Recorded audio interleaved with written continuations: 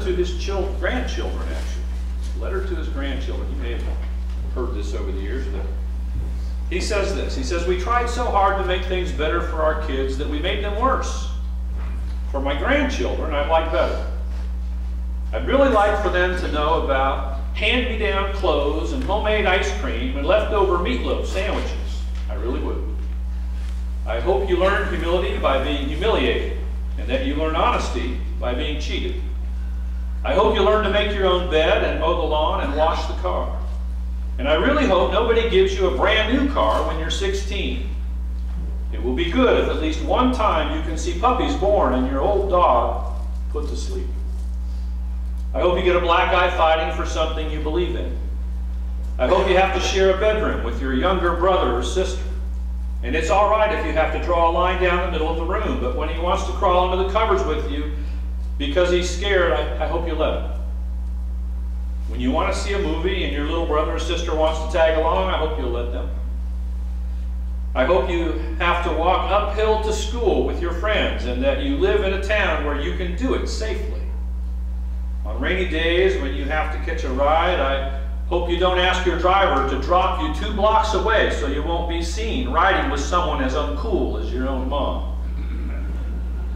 And if you want a slingshot, I hope your dad teaches you how to make one instead of buying one for you.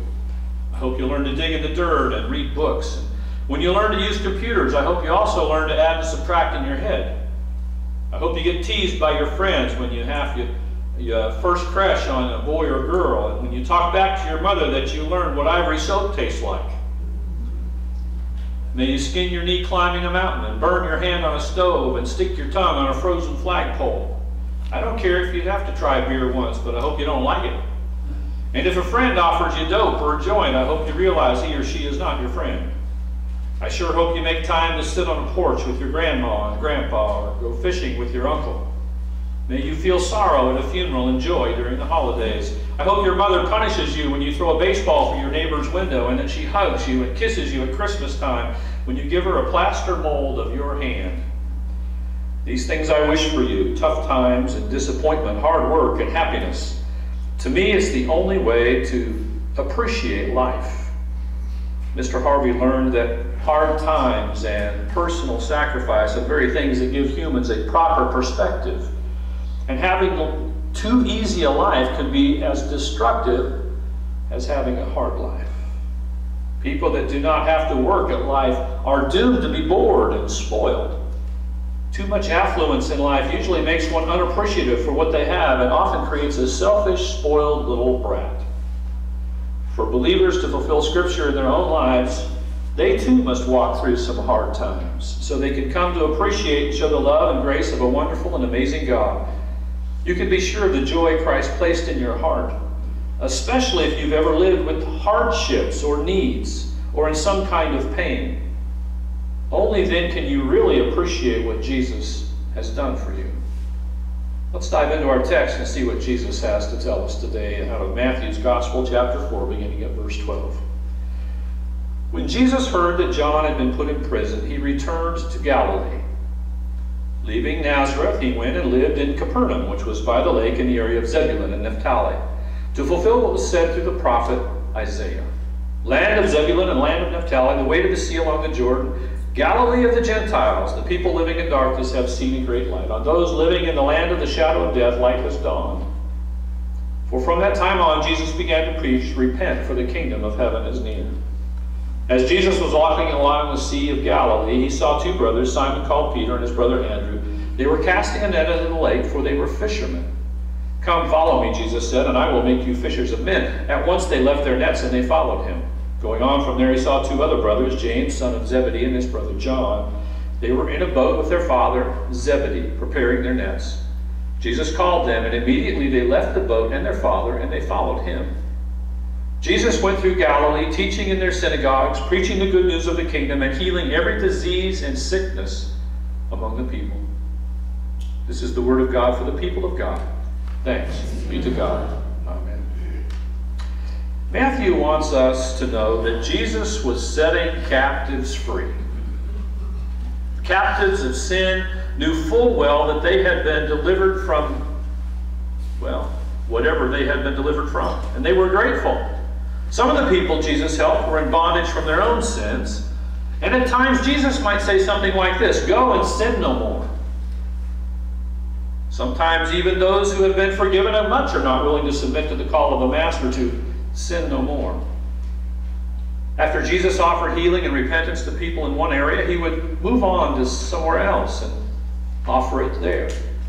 And for the third time in Matthew, we see Jesus going to a new town to live for a while. You may remember that Jesus was born in Bethlehem. Matthew reminded us in chapter 2, verses 5 and 6, that Micah had prophesied about this in his book in chapter 5, verse 2. And Jesus was the fulfillment of that prophecy. Their family's first move was from Bethlehem to escape Herod's anger, and to do so, the family went to Egypt. And in going to Egypt, Jesus' life somewhat emulated Moses. The second move of Jesus' family was their return to Israel after Herod's death, but the ruler that took over Herod's place caused the family to move to Nazareth to remain safe. And by doing so, Matthew tells us that prophecy was fulfilled yet again in chapter 2, verse 23, where he says this, "And he went and lived in a town called Nazareth. So was fulfilled what was said through the prophets, he will be called a Nazarene." Do you see the stamp Matthew keeps putting? This is the fulfillment of prophecy. This Jesus. Another move brings Jesus to Capernaum. And with that move, Matthew 4:14 through 16 tells us that another prophecy was fulfilled. To fulfill what was said through the prophet Isaiah, "Land of Zebulun, land of Naphtali, the way to the sea along the Jordan, Galilee of the Gentiles, the people living in darkness have seen a great light. On those living in the land of the shadow of death, a light has dawned." In other words, these moves were foretold by God hundreds of years in advance of the ancient event. And because of this, we know that there are some things that we can understand. One, Jesus is the Messiah. He fits the narrative. This is the Messiah. Two, we know that God is in control of these events. It's okay. God knew it was going to happen. God's still in control. And third, God is able to get his words of direction to us in the form of a book we call a Bible. Did you hear me? God gets his message to people. There is a push today to do away with most of what's in Scripture. Not abide by it. Not listen to it. To let culture run the show. But God is more than able to get us his word. And by these prophecies, Matthew's telling us, this is how you know God's in control and that Jesus is the Messiah. It all fits. It all works. God doesn't make mistakes. Matthew is telling the hearers that God has carefully orchestrated these geographical moves, and this is one way we can be sure that Jesus is the Messiah. And from Jesus' earliest days through his adult life and ministry, Matthew tells us that Jesus was an itinerant preacher, constantly wandering wherever the Holy Spirit led him. Jesus doesn't live for the comfort and security of the familiar or take the easiest path. Instead, Jesus embraces the Father's desires to find those who are in need of hearing the word and a touch from God. The message of prophecy declares that God has promised to reach all the ethnic groups of the world. The light of God has come into the world to reach those who are in darkness and who are dying, and Jesus has come to them, in a sense, to become one of them by being their own neighbors. Jesus tells us that his first ministry location is known as Galilee of the Gentiles. And from every beginning in his ministry, from this very beginning, Jesus begins by fulfilling a prophetic promise to touch the people in ethnically diverse lands. In our own diverse culture here in the United States, some of us can identify with Jesus moving around. And move to a new place with new neighbors can be a thrilling move as well as intimidating at times. New surroundings can give us a sense of a new start, and starting with a nearly blank slate might give us the freedom to change how others perceive us and how we perceive ourselves. And new surroundings can also cause us to question everything about ourselves. Moving causes us to ask, who am I? And how do I best communicate the gospel of Jesus Christ to the people where I now live? The richness of diverse communities can help us to understand not only others, but also understand ourselves better and make us reevaluate our own beliefs and how we can communicate that with others. In Capernaum, Jesus states the same message as John the Baptist was stating. John's arrest in 4:12 is the beginning of a critical transition where John decreases so that Christ can increase. The basic proclamation of Jesus and John is absolutely identical. And I quote, "Repent, for the kingdom of heaven is near." In later chapters, chapter 10, verse 7, Jesus sends out his disciples to preach that very same message. Repent, for the kingdom of heaven is near. Also at this time, John the Baptist is promised that Jesus would be a more powerful and important figure than himself. The power of God on Jesus becomes immediately evident. The call of Jesus' first followers is profoundly inspired by God. Jesus doesn't have to pitch the idea of what his ministry is going to look like to his followers, nor did he have to persuade them with a whole lot of words. Please realize that all of his followers really had no real reason to leave their current jobs. They didn't have a motivation to leave those jobs. They had a consistent way of living. They had comfort. They had jobs. They each seemed to have steady jobs and family ties to those individual locations and vocations. Also realize that these are unlikely people to be selected that could bring about spiritual and social change. These were not the influencers of their day. These fishermen are not among the elite of the culture of their day. And though Jesus' disciples will play a vital function in the earliest days of the church, on this particular day, they're just ordinary people doing ordinary jobs. I doubt seriously they understood what it would mean to become fishers of men, but they followed Jesus without question and without hesitation. There were many people that came out to John the Baptist, looking to be baptized.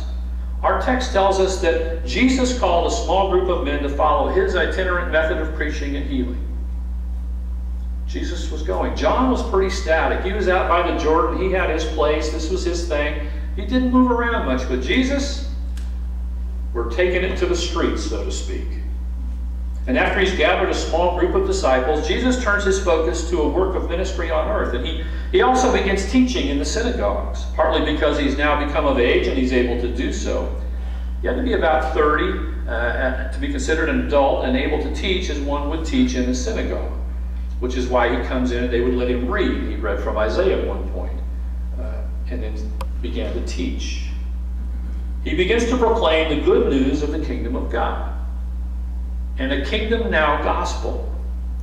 Jesus heals the sick. He delivers the possessed from demonic activity. And these will be defining characteristics of his daily ministerial work in Matthew.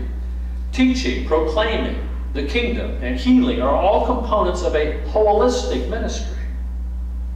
For those of you that say Jesus was not political in his teaching, I want to remind you it was the politicians of the day that hung him on a cross.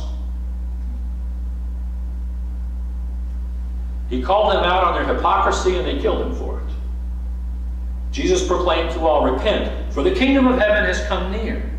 And to the humble, these words are freedom. But to the pride-filled, these words are a reminder of their current condition.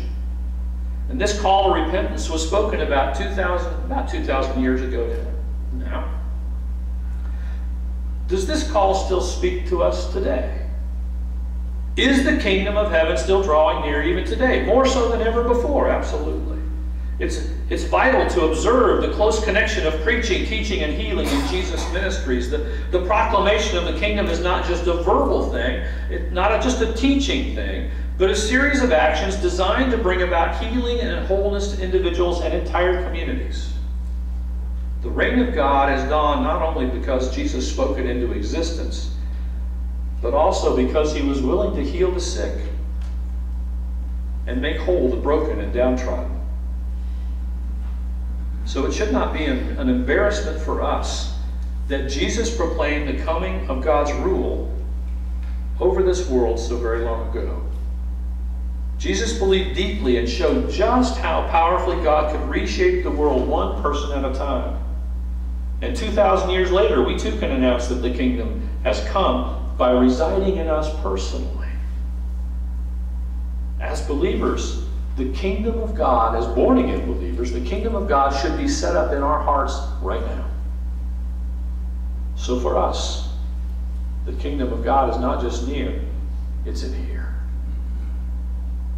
We are carriers of the kingdom of God.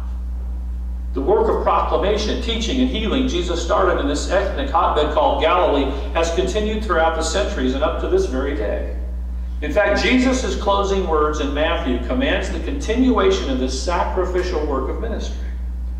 Now, in light of all this, what should we be telling people today? Should it be the same message? Repent, for the kingdom of heaven is near? Well, some people today claim these words are outdated, and they claim they're spoken of by preachers that are just living in the past. It's not a modern message. But unless people repent, they cannot enter the kingdom of heaven. I hope that our text reminds us that the very same life-giving words and deeds Jesus used are still used today, or to be used. Maybe these few verses can help remind us to proclaim the soon coming kingdom of God. I'm not suggesting we state them as a threat, but as a life-giving opportunity to be spared from that ultimate judgment that's coming. I'm also saying that someone who brings healing to others has a much better chance of warning them about a dangerous future that's coming than someone who doesn't. Certainly they have a better chance than someone who has done nothing to meet the physical, mental, or emotional needs of others. Jesus was the whole package.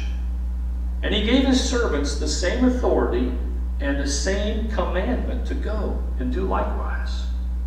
He gave the servants authority then, and he gives his servants authority now as well. The question we have to ask ourselves is, day in and day out, am I willing to go and be the fulfillment of Scripture? Will we be willing to step out of our personal comfort zones into a new place and help people with their needs so that we can give them we can actually earn the right to say, repent, for the kingdom of heaven is near? Maybe not in so many words, but maybe like, would you like to receive Jesus and be forgiven for all your sins? Would you like that? Would you like to be at peace and know that you know that you know that if you died tonight, you will go to heaven? Is that an interest to you?